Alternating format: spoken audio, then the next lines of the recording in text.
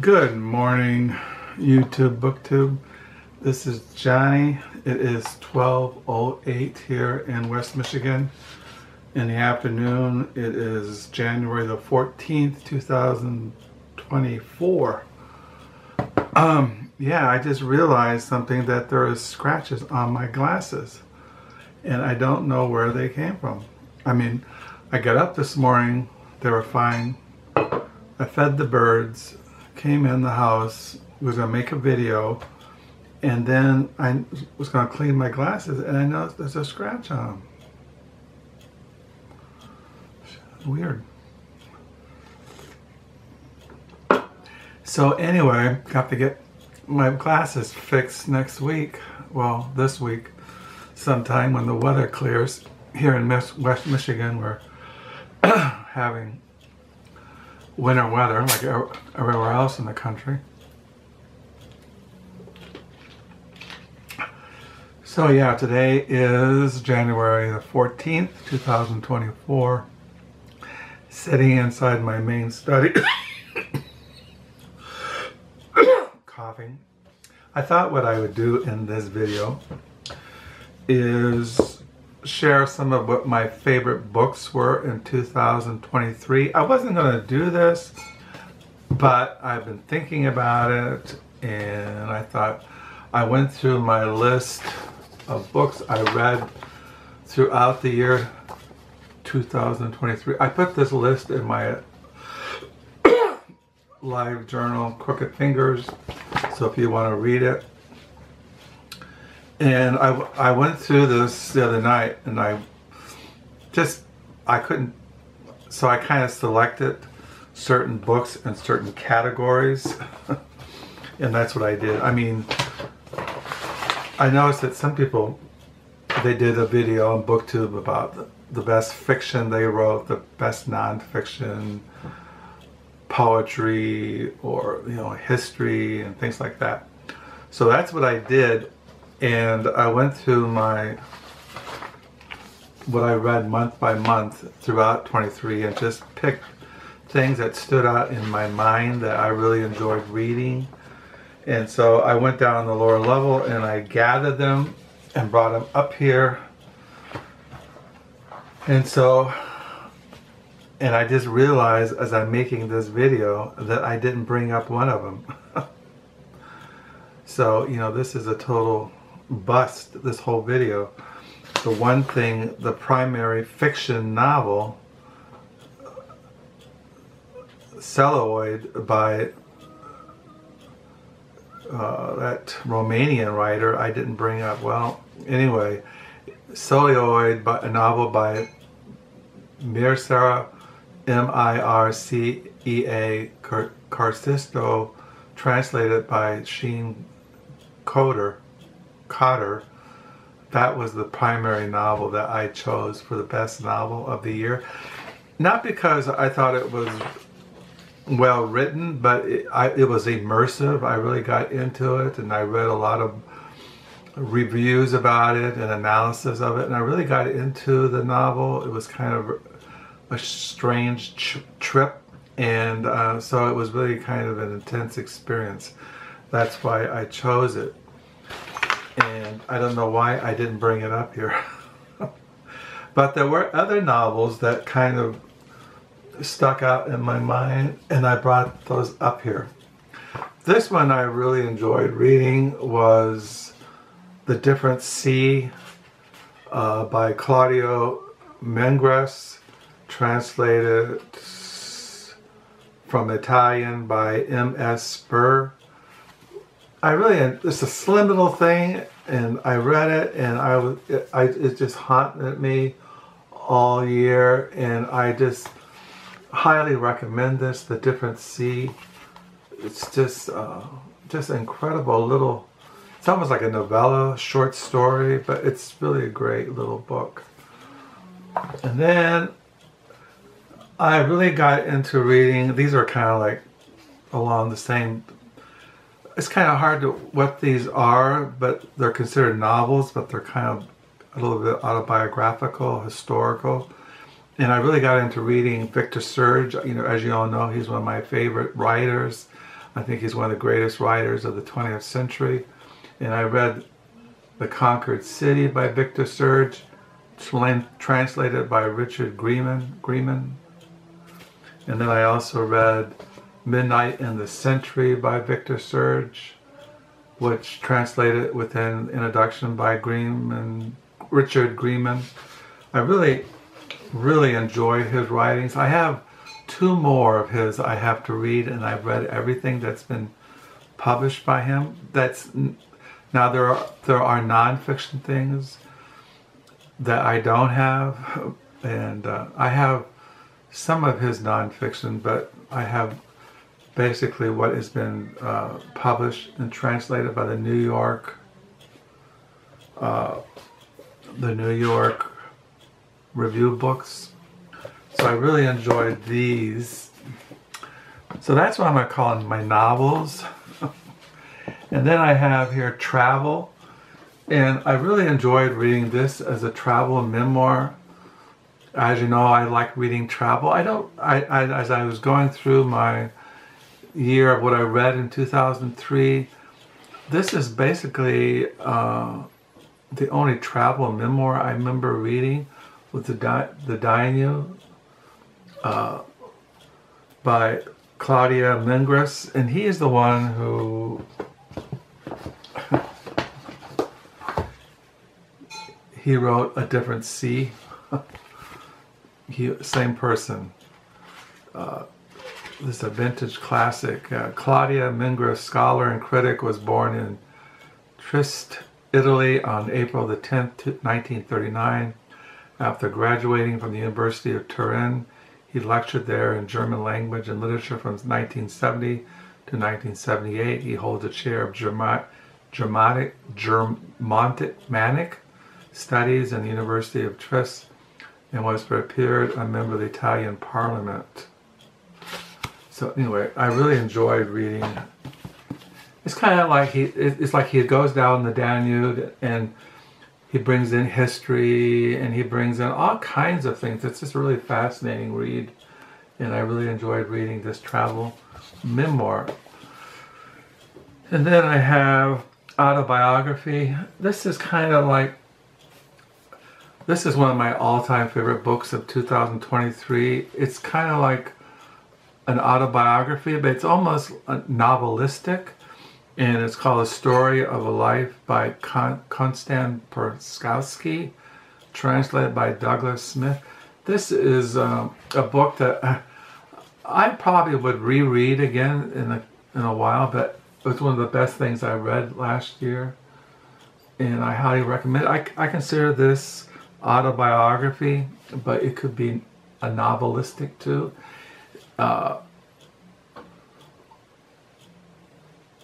See, it even says here are the first 3 books of Paustovsky's epic autobiography, long unavailable in English, appears in a splendid new translation by Douglas Smith, taking the reader from Paustovsky's Ukrainian youth, his family struggling on the verge of collapse, through the first stirrings of writerly ambition, to his experience working as a paramedic on the front lines of the First World War, and then as a journalist covering Russia's violent spiral into revolution. The vivid and suspenseful story of a coming of age in the time of troubles is lifted by the energy and lyricism of Paustovsky's prose and marked throughout by his deep love of the natural world. The Story of a Life is a dazzling achievement of modern literature. And it is a dazzling achievement of modern literature.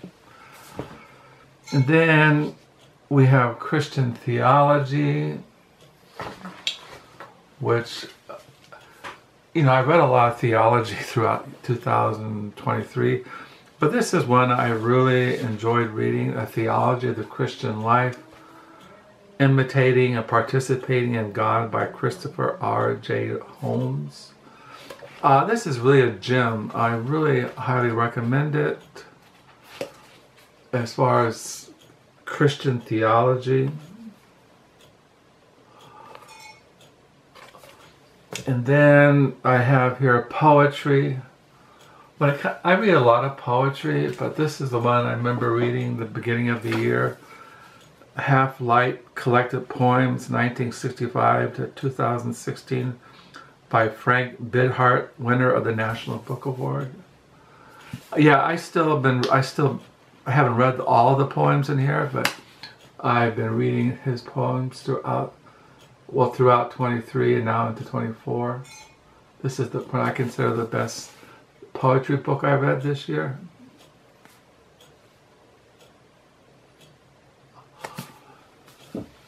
And then biography. I read biography, and I also forgot that one downstairs.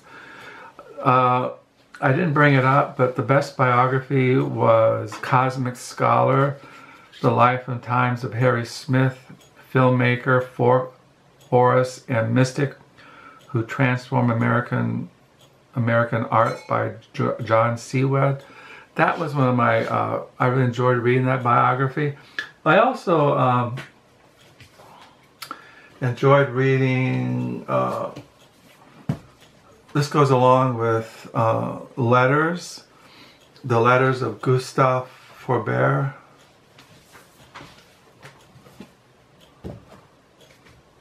The letters of Gustave Flaubert,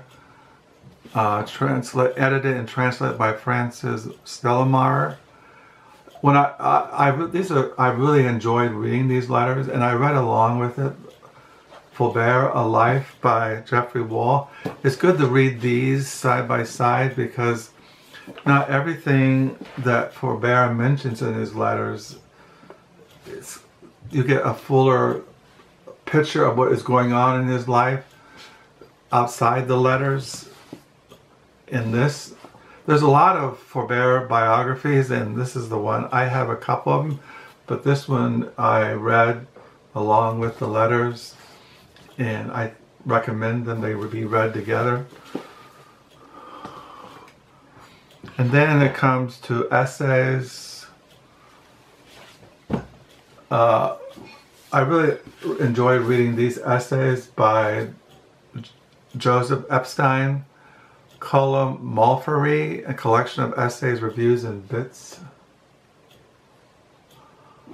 So this is I enjoyed reading these. I'm still reading these, but I enjoyed reading these essays.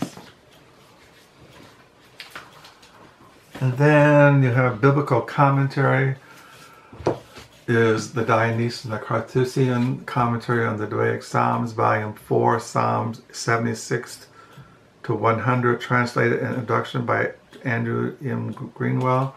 This is Volume 4, Volumes 5 and 6 are supposed to come out in 2024. This was my favorite commentaries for 2023. Highly recommend it. And then art. When it comes to art, I have been reading, I've read Francis Bacon, who is a very modernist, surrealistic kind of painter. This is Francis Bacon, Anatomy of Enigma. It's a biography by Michael Pepperplatt. There's a lot of history of art surrounding when he goes through the life of Francis Bacon, and it's really interesting, the art scene, what was going on as he was in the world of art at the time of Francis Bacon. So then we have here history. The thing I really enjoy, I'm still reading it, but I really recommend The Radical History of the World by Neil Faulkner. I really enjoyed reading this. It's been insightful. He does take one of the finest historians on the left. He's a Marxist. He's passed away. He wrote a People's History of Russia, the Russian Revolution, and he wrote a book on Lawrence of Arabia.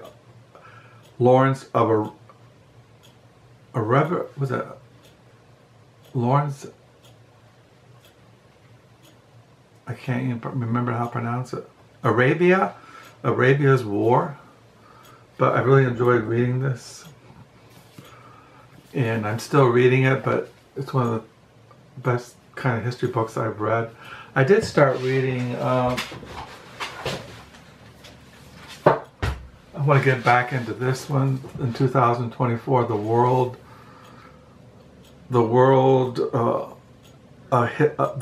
A Family History of Humanity by Simon Sebag Mantelmanafor. I'm going to get back into reading this in 2024. And then lastly, I have here, as far as, that was it. I haven't finished this, but this is a novel I also have enjoyed. I'm almost done with this. Lies and Sorcery by Elsa Morant. Yeah, I really enjoyed reading. I'm still reading this, and but it's been a great read. So those are the books that I didn't bring everything up here, but that's what I enjoyed reading. Historical fiction, Midnight in the Century by Victor Serge, novel. Solenoid, a novel by Mircea Cartarscu. Travel and Memoir Danube by Claudio Magris. Autobiography, A Story of a Life by Konstantin. Paustovsky. I can't pronounce these names, but yeah, I highly recommend this book. Highly recommend it. And poetry. This book, Half Light Collected Poems, 1965 to 2016 by Frank Bidhart. And I forgot the biography, Cosmic Scholar, The Life and Times of Harry Smith, Filmmaker, Folkorist, and Mystic Who Transformed American Art by John Sidwell. Letters. Where are those letters? I lost the letters. Where they are. The letters of Gustave Flaubert. Essays.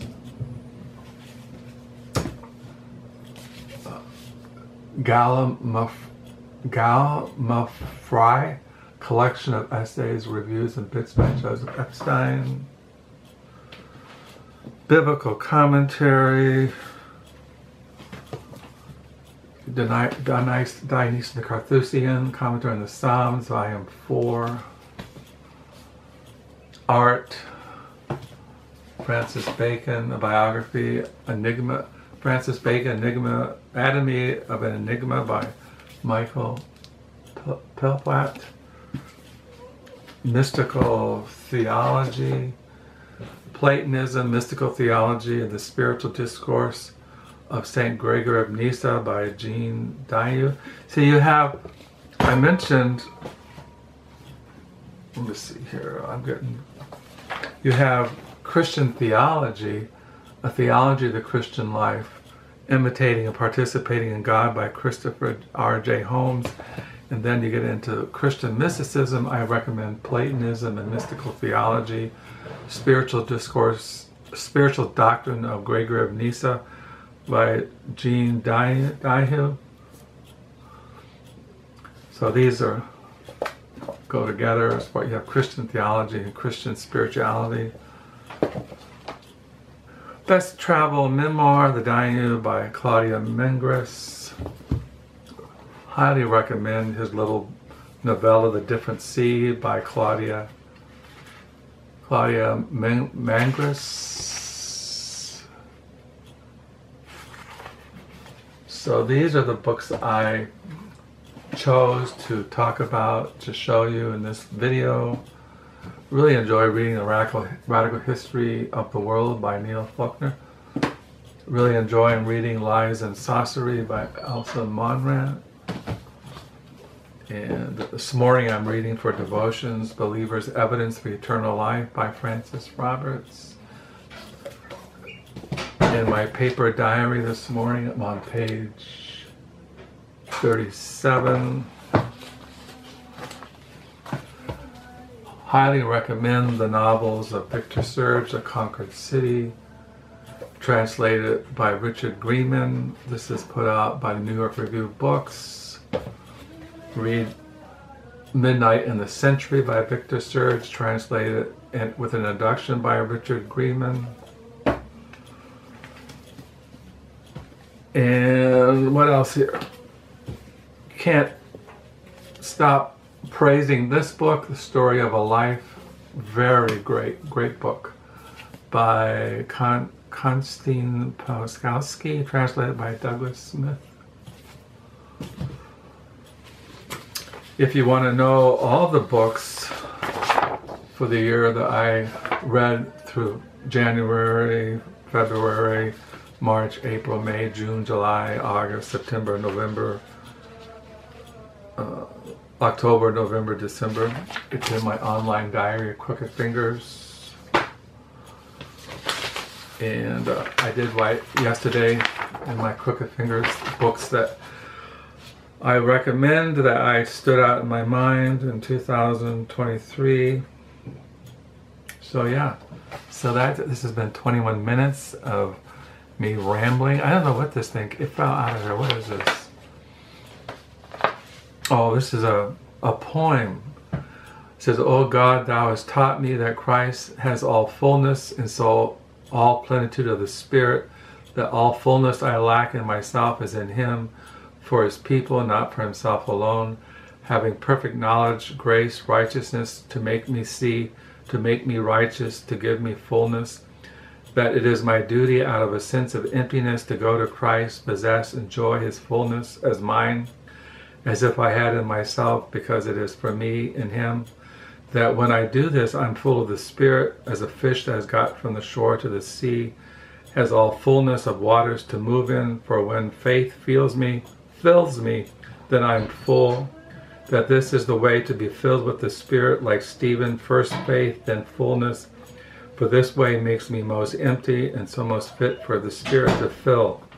Thou hast taught me that the finding of, the finding of the treasures of grace in the field of Christ begets strength, glory, joy, and glory, and renders all grace alive. Help me to delight more in what I receive from Christ, more in that fullness which is in him, the fountain of all his glory.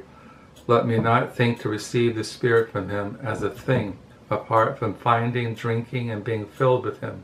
To this end, O God, do thou establish me in Christ.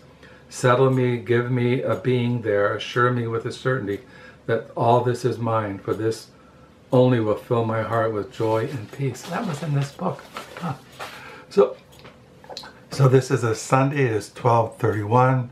It's January the 14th. I hope you're having a good weekend. Have a good reading week. Hope you're all safe, staying warm in this winter blast. And until next time, you can share with me your favorite books for 23 in all those different categories: poetry, biography, travel, art, maybe music. I noticed in the list I didn't mention any short stories. I didn't read any short stories, which is unusual. Anyway, so I'll sign off. This is going to click any minute. I know I'm rambling. And until next time, bye.